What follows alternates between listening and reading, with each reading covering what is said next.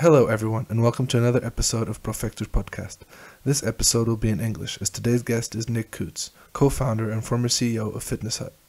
Nick studied sports at the University of Birmingham. He worked for Holmes, becoming Iberia CEO until 2010. In 2010 he decided to leave Holmes and in less than a year started Fitness Hut with two other business partners. Fitness Hut quickly became the market leader in gym and fitness providers in Portugal. Since selling Fitness Hut in January 2018, Nick is also a board member for AGAP, Europe Active and Viva Gym, in which he is also an investor. Nick is also an investor in several apps like Sistr, Kittens, and Motosumo, the latter being a fitness app based in Denmark in which Nick is also chairman of the board. On another note, Nick is a Brazilian Jiu-Jitsu black belt in which he competes regularly. Thank you very much, Nick, and we hope you enjoy this episode.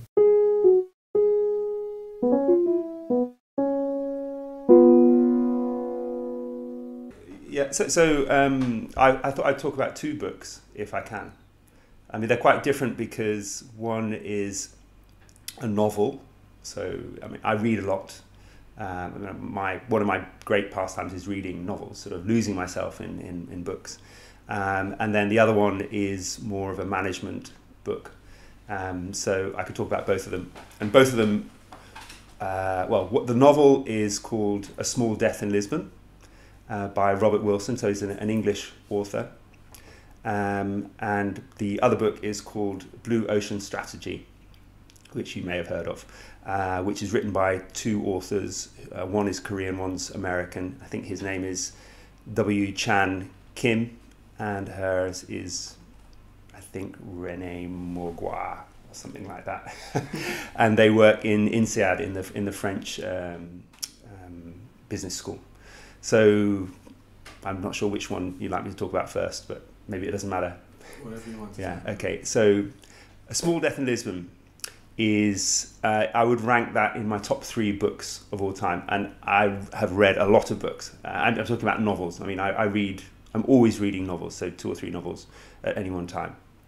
And I put that right up there in my top 3. And firstly, the genre. So it's set in, a part of it is set in World War II, which I'm fascinated by. And the other thing is the location, because it's set right here, hence the name. And it starts off, it spans 3 generations. So it starts off, I think, in 1941. And of course, as you undoubtedly know, Portugal was neutral in the war. And it's not just set in Portugal and Lisbon, but it's very much set between Lisbon and Cascais and Estoril. So really, really relevant, quite exciting. There's lots of places which one recognises, and I was learning. It actually got me into reading more about that era for Lisbon and for Estoril. And so it's essentially starts off, I think, in the late 90s or the early 90s anyway, where so more or less modern day, but not for you guys because it's 30 years ago, but for me modern day. So a lady or a young woman or a girl is murdered brutally, and the detective that is trying to discover what's happened to her starts investigating, and then the whole story kind of switches through right back to 1941. And essentially it pulls together it follows a family from the wartime right through to modern day, and it's linked to something which was going on in Portugal, which you may know about, which was the mining of a precious ore or a precious metal called wolfram, which was used by the Nazis or by the Germans to fuel their bombs, essentially their rockets and their bombs. And it talks about how there was essentially this illicit trade going on because Portugal had agreed to be neutral, and yet they were selling this wolfram to the Germans and then having it transported back to Germany. And it talks about how one of the major banks, which still exists today, essentially was founded on the profits from this illicit trade.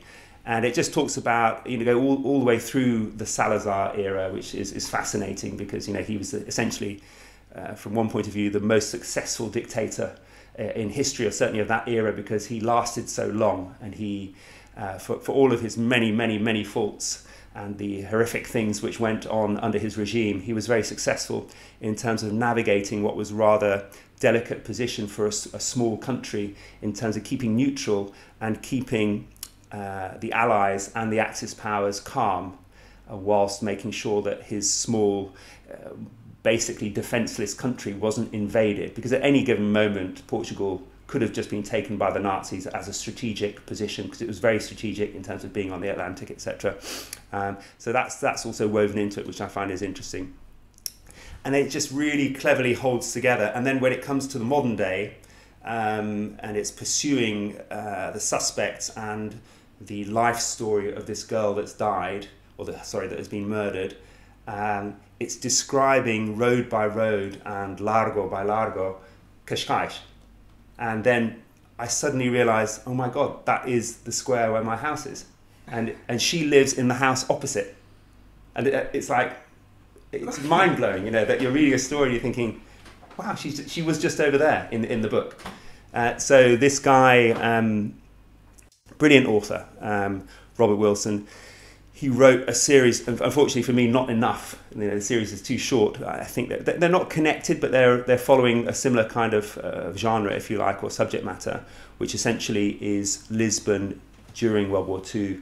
And I learnt about the espionage and the spying which was going on, because we had, you know, the two protagonists, the Brits and the Germans, had their headquarters in Estoril. So the Germans had what was and still is the Palacio Hotel, and then the Brits had, I think, the Hotel Londres, no surprise. And it talks about how the Estoril Casino was where they would meet at the weekends, and there would be dancing, etc., etc.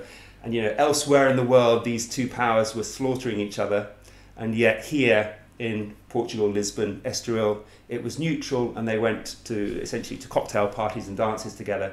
And occasionally people would be kidnapped by the Germans and then transported back to Germany for questioning or whatever.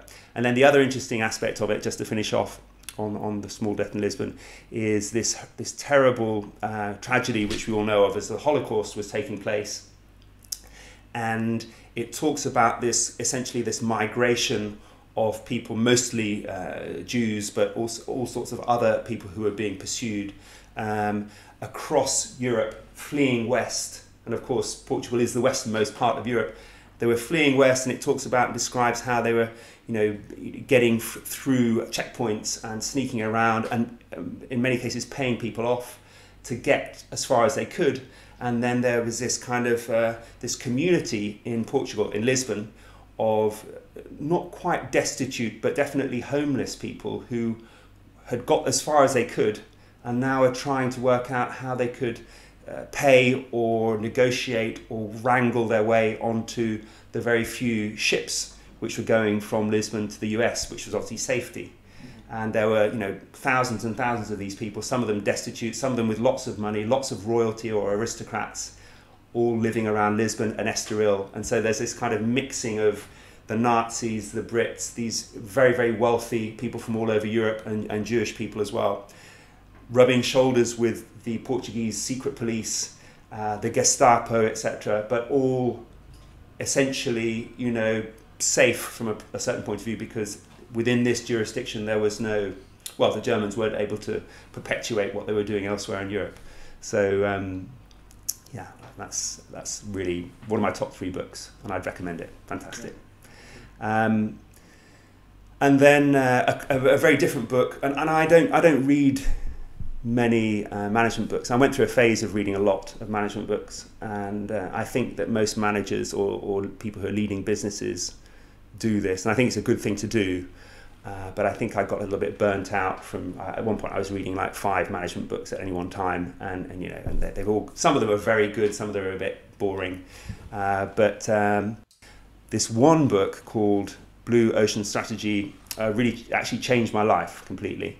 And it was I'd been working as the CEO of Holmes Place health clubs, and I had been running lots of clubs across Europe. So I was the CEO for continental Europe, so 7 countries, lots and lots of clubs, big business, 100 million turnover. So, you know, I'd been doing that for a while, and then we did a management buyout to run the Portuguese and Spanish business. So I was living in Lisbon and running businesses across these 2 countries, and that was from 2000 and 2005 until 2010. But towards the end of my tenure there, we were struggling. The business was struggling, wasn't doing as well as it had been doing. That was the economic downturn, but also the fact that,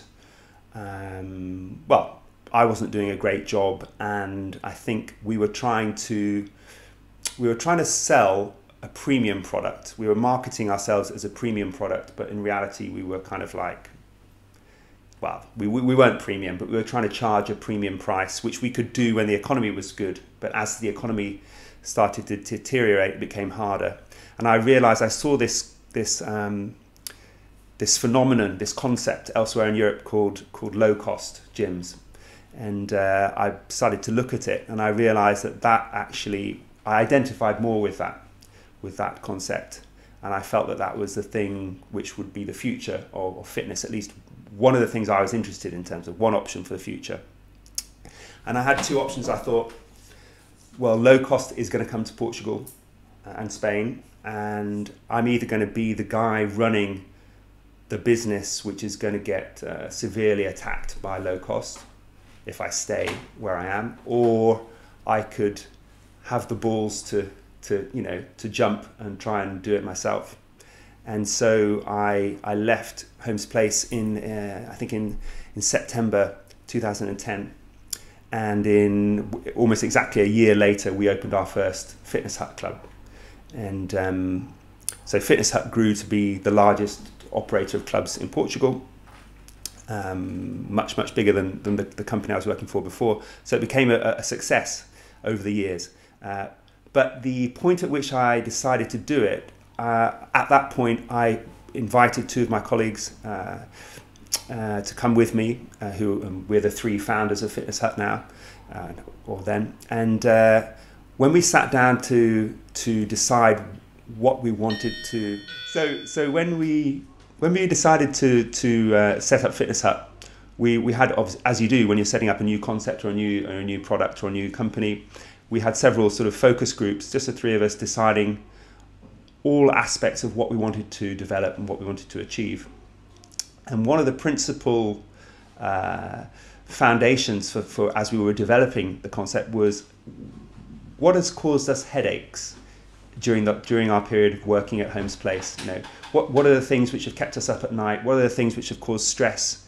And how can we avoid them? So it's essentially, how can we avoid, let's identify the 6 or the 8 or the 10 headaches which are within our business model, within our practice, and let's see how, as we're building a new concept from the ground up, let's see how we can either mitigate or reduce those headaches or just simply avoid them. And that was quite a sort of an empowering session. It was quite interesting.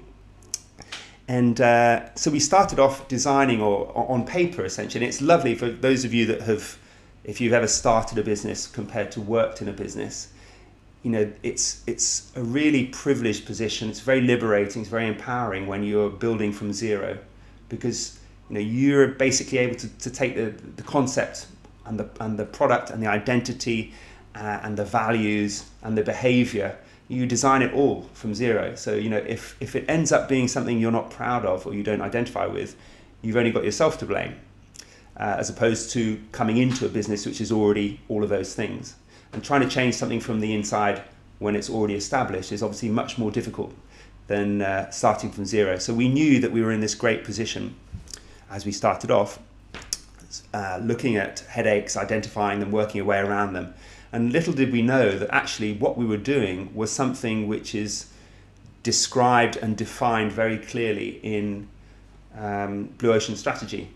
Now, I can't remember actually how Blue Ocean Strategy came to me. I don't know if I found it on the internet or if somebody recommended it to me. I'm not sure.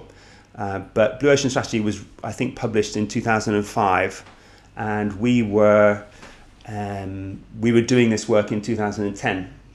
And so I got hold of the book, and it's a very, some management books are a bit heavy, quite hard going, at least for me. And this was really easy. I read it in an afternoon, basically. And then I had to read it again because not much stays in the first time. But really, I identified with it. It was very easy to understand lots of very clear sort of diagrams and things which structure. It's not just a concept. It actually leads you through the steps of how to apply this to your thinking, to your processes, and to your company, whether it's a new company or an existing company. So I used Blue Ocean Strategy and some of the exercises in Blue Ocean Strategy as we were developing our concept, our identity. And the basic tenet of Blue Ocean Strategy is you're going to, well, it's that most businesses and products are competing for the same captive audience or the same customers or clients, and they're competing in a red ocean. And why is it red? It's red because all of the fish and the sharks are there killing each other for the same goal, the same customers. Because essentially, most businesses are doing the same as each other, just with some differences. Some are doing it better than others. There's some small adjustments, but basically, whichever sector you look at, basically, one camera maker is the same as another camera maker, computers, etc. Broadly the same, small differences.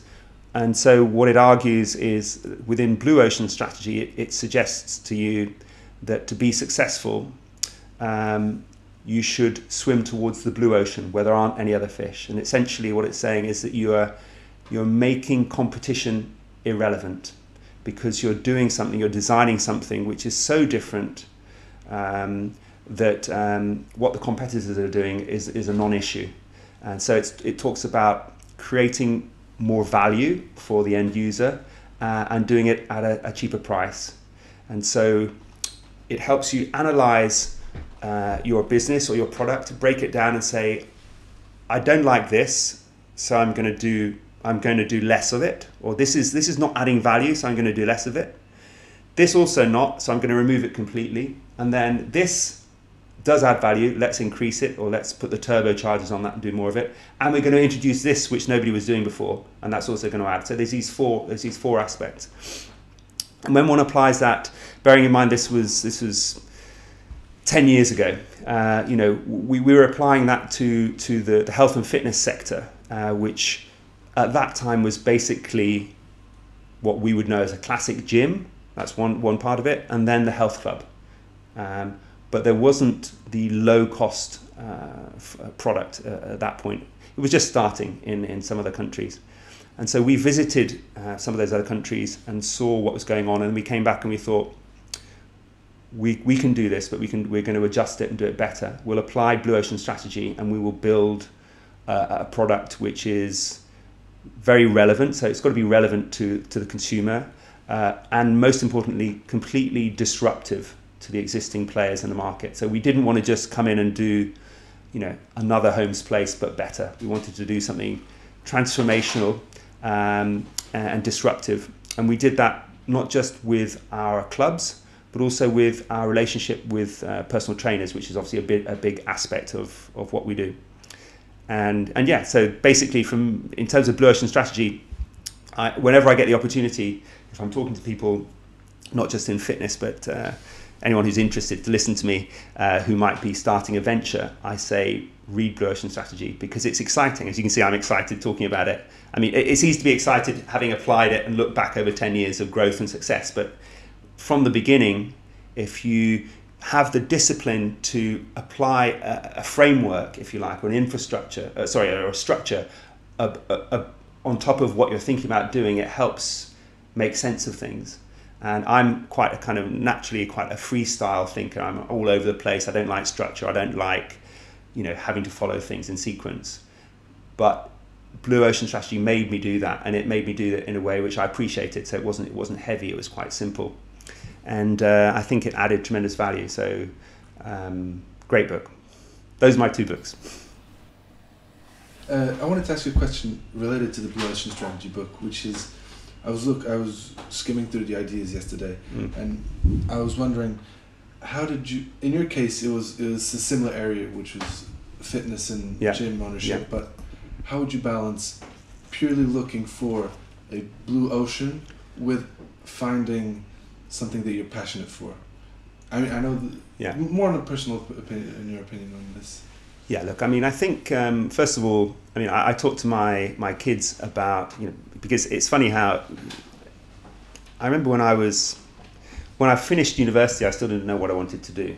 But I think there's might depend upon the person, or maybe these days it's the case that it seems to me that kids they're put under pressure, or they put pressure on themselves to try to decide what they want to be from quite a young age. So I'm telling my 15-year-old, don't worry about it, and because they're choosing GCSEs or IB, and they're thinking that they need to be following a certain path, and they occasionally ask me for advice or my opinion for what it's worth. And the number one thing I say to them is pursue the thing you love, or the things you love, because it's so much easier to be good at the stuff you enjoy. I mean, if you're great at maths, okay, but don't do maths because you think you've got to do maths. If you're not very good at maths, don't worry about it. And if you're good at, and it doesn't, people also sort of think, well, and I have a degree in sport, so I'm a bit biased, but some people think that, well, that's not a proper degree. But in the end, as long as you're doing pursuing the thing that you love, it's much easier to be good at it. And I think there's a bit of a cheesy expression, which is if you do the thing you love as a job, you'll never work a day in your life. So I think if people are starting out and they're thinking about blue ocean strategy, I would argue that you have to know what the thing is first. And my advice is make sure the thing is something you really enjoy, or you get pleasure from, because it's much easier to be good at that. So if you're an investor, it's slightly different, because then you're just putting money into a project. But people who invest in companies, they're investing really in the people who are driving the project first and foremost. So when I make some investments, and I have to think the sector is interesting. I have to think the product is different. But most importantly, I need to feel that the people who are the founders or the leaders of the project are really all over it, and that they really are passionate about it. So I think, you have to, if you're talking to me about, or asking me the question about people starting off a business and blue ocean strategy, they have to be sure that they're developing or going into a business which they really love, first of all, and then apply blue ocean strategy. On top of that, when you're talking about the 4 actions to creating blue ocean strategy, I've seen some things that Fitness Hut does. For example, the workout of the week, which I find it fun when I'm there and you see something different. It's competitive, and you have the board. But what else did you feel that you had to raise the standards of in fitness under the banner of Fitness Hut here in Portugal? Well, one of the main things we do, which I think, look, I don't want to sound arrogant, but I'm definitely proud, let's put it that way, about some things. And I appreciate that some things need to be improved, but if you're asking me specifically about which things do we identify as wanting to set ourselves apart and be, let's say, pioneering, exciting, market leaders, those kinds of things, I would say 2 things come to mind. One, you said the workout of the week, which I think is good, but in reality, a relatively small percentage of members do it. I think it's cool, and those that do it love it. But if I think about a couple of things we do, which are, let's say, which reach a broader number of members, one would be the gym-based classes. So we, as you know, we have group fitness classes in studios, which is obviously traditional. There's nothing blue ocean or pioneering about that. But we also launched right at the beginning these 4 classes, which are short classes which take place in the gym, which you don't need to book for. And you see the gym instructor going around inviting people to come and do the abs class, these short sort of 10-minute classes, or the mobility class, or the functional training class, those kinds of things. And the objective there is to try to essentially educate people about the reality of working out and getting a good workout without using equipment. So it's trying to essentially open people's minds, because the old school of working out is you go to the gym, you follow your program on a bit of paper, and it might be 20-minute run on a treadmill, and then you go 3 times around a sequence of equipment. But myself and my partners were very committed to functional training. That's one of the things we love. And for me, that's it's not CrossFit, it's not athletic training, it's not bodyweight training. It's a whole range of things but probably the common denominator is you can do them with just what we call small equipment. And so that, I think, drove us to create what we call the open studio, because we were looking also, you've got to look at a business, it's not all fun and being creative, you've also got to look at the cost side and the numbers and all those kinds of things. And what bothered me was, or what bothered us was that, when you build a club, whether it's a fitness hut is around 1,800 square meters, of course a Holmes place or a typical health club is 3,500 to 5,000 square meters, but whatever the size of the club, when you have studios, like dedicated group fitness studios, like spinning studios or cycle studios or body pump studios, etc., that's a room which might be 150, 200, 250 square meters, which is dedicated to classes. So it's great when it's being used, and if it's very big, you might have 30 people in there getting a good workout. But even if you have a very big, a large group fitness schedule, typically studios are empty for more hours than they're full, right? So they stand idle, they stand empty. And the problem there is you've got, let's say, 200 square meters of studio, which cost more than the rest of the club because they have dedicated air conditioning and they've got more technology and more lighting. So on a per square meter basis, that's one of the most expensive parts of the club, standing empty. And so we said, how can we aproveitar, how can we make the most out of that space? And we said, well, let's do an open studio. And so we were the first chain or the first gyms, I think, anywhere in Europe to start doing this. We said, next to our traditional gym, we're going to put in a studio which is going to be open. We're going to put athletic flooring in, so that's that green flooring, and we're going to try and create the feeling or the ambient of this is kind of an athletic training playground, with the meters on the floor. We're going to have a lot of cool small equipment, medicine balls and kettlebells and things like that. And we're going to use that space when there are traditional classes, which are essentially using the space but also open. And we got lots of feedback from people saying that won't work because the noise and people are going to feel exposed and nobody's done it before.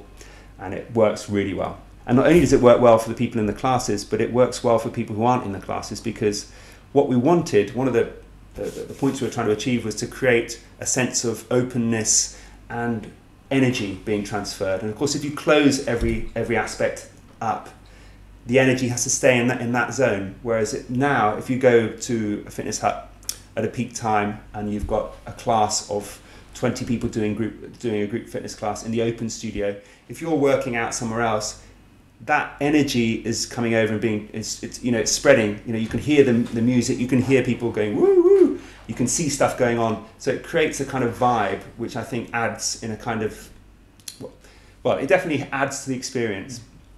And most importantly, we are making the most of those square meters even when there's not group fitness classes on, because when there are, of course, people go on and use that space for themselves.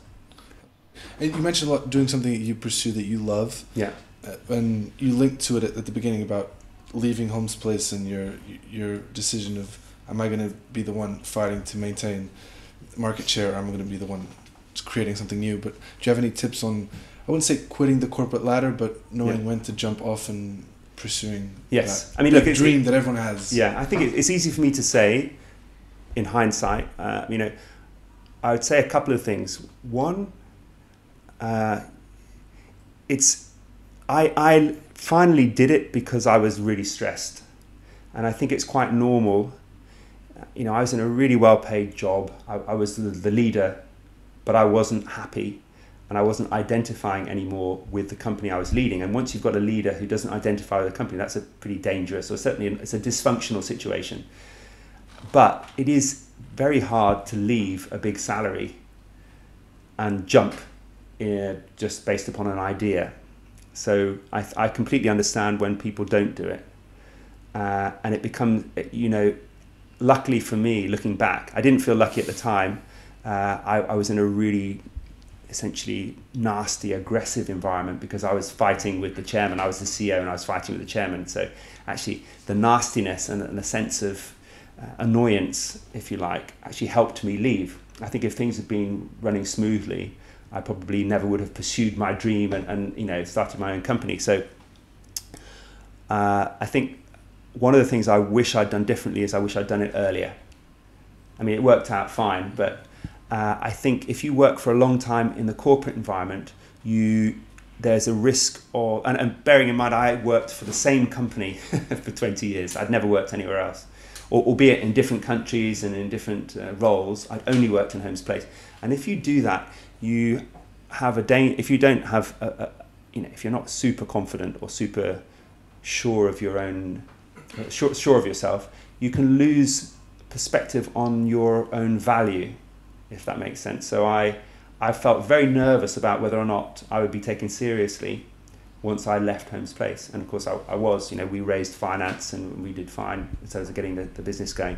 So my advice would be confident. Don't just wait for things to get bad before you have the balls to pursue your dream. But also don't underestimate the benefit of corporate life, because you know, most new ventures fail.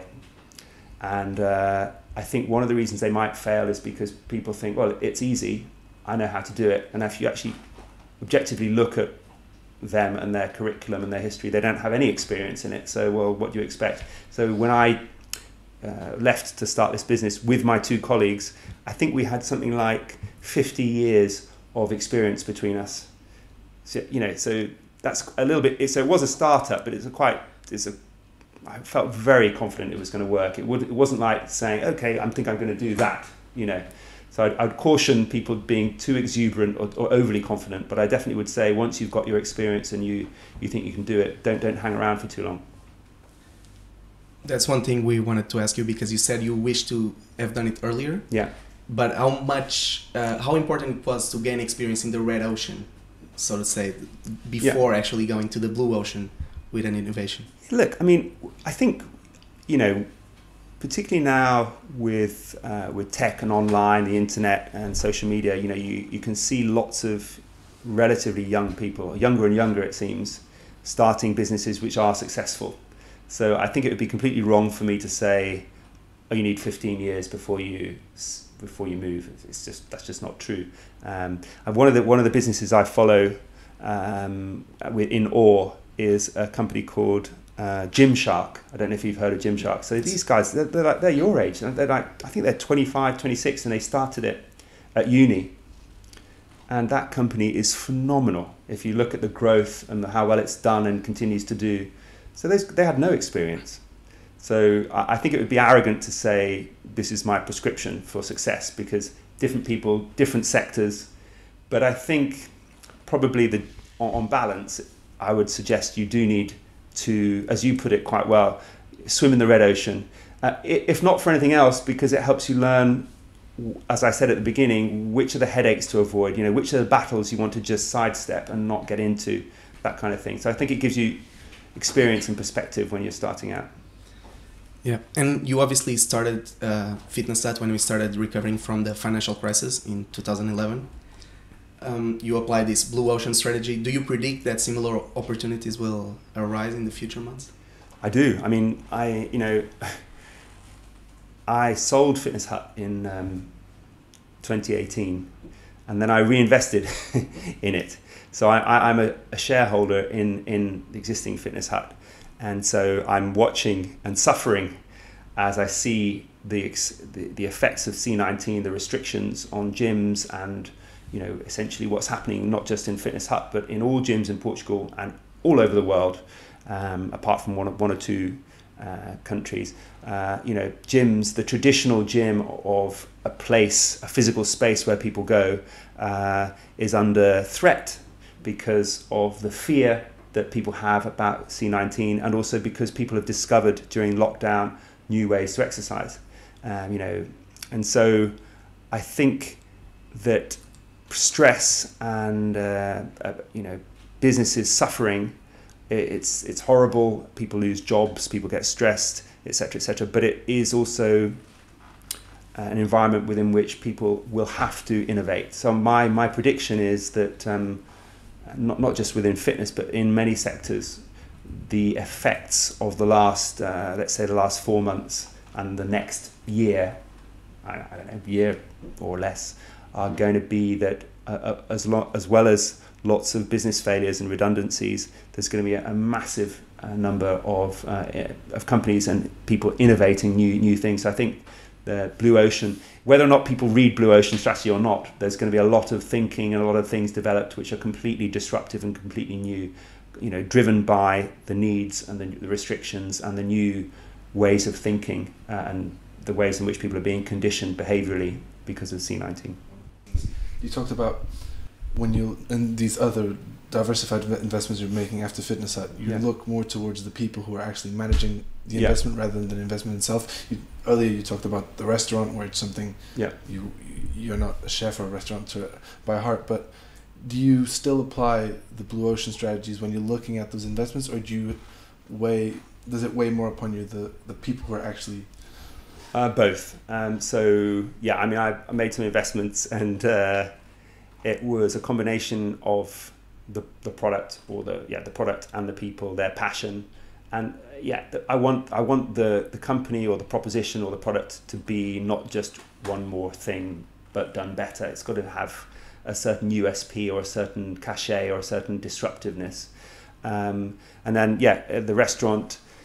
In fact, just earlier this week, I was having a conversation with my two partners, because we noticed that the chef was, I suppose, I don't know if it's consciously or subconsciously, was slowly veering away from the blue ocean in terms of some of the food, and we said, look, we need to get him to really get back into the blue ocean. And for us, that means, we have a sushi restaurant, but it's fusion, which means it's not just sushi, it's sushi Latino, and we need to hold on to the Latino, otherwise we'll just become another good sushi restaurant. And our commitment, the money we invested, the things we want to do are based upon it being not just a sushi restaurant. So making this chef aware of that, challenging him, insisting, and hopefully taking him with us to ensure that it keeps that identity, which was the original idea.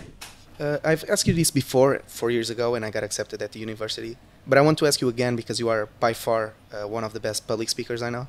What advice can you give us and whoever's listening about speaking in public? Do you know what? When I was, I had a real fear of speaking in public for many years, and I only overcame that fear in my mid-30s, which is crazy because I was CEO of a big company and had to make speeches, and I'm very confident in small groups, and so of course, like all fears, I mean, we were talking earlier about jiu-jitsu and my fear of fighting, and I addressed that by committing to doing tournaments and trying to overcome fear by regularly fighting, and actually I never really overcame it, but in terms of public speaking, I did what many people do, which is I just avoided it at all costs whenever I could, which obviously doesn't help you ever overcome it. And then I think what happened was I was forced, because of circumstances, to make 2 or 3 talks within a relatively short time. And that helped. I kind of almost subconsciously realized, actually, it's slightly less painful. So really, there's 2 things I would say. One is the more you do it and the more frequently you do it, the more confident you become, which is obvious. And 2 is, and this really helped me, is it dawned on me, because I was always talking about fitness, it dawned on me that the people who are there listening to me want to hear what I've got to say, and 2, I know more than they do about the thing I'm talking about. I don't mean that in an arrogant way, because I'm not talking about fitness in general. I'm not a fitness guru, but I was generally talking about my company. And then, of course, for me, it becomes a conversation or a monologue like this is. I can talk for hours and days about Fitness Hut because it's my thing.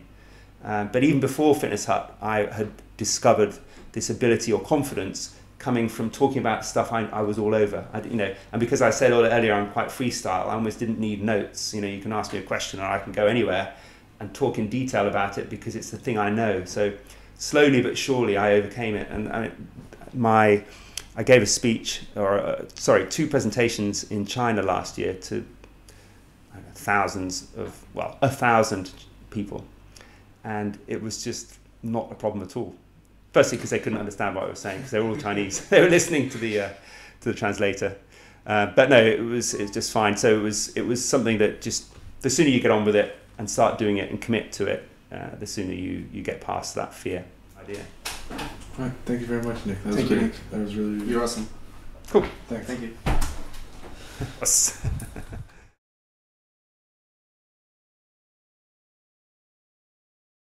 Na OSE Energia temos um serviço integrado e especializado de energias, combustíveis líquidos e de aviação, eletricidade, pellets e gás para a sua casa. E temos também uma energia que mais ninguém tem, a das pessoas. Sempre com a melhor assistência técnica. OSE Energia, a energia que aproxima Portugal.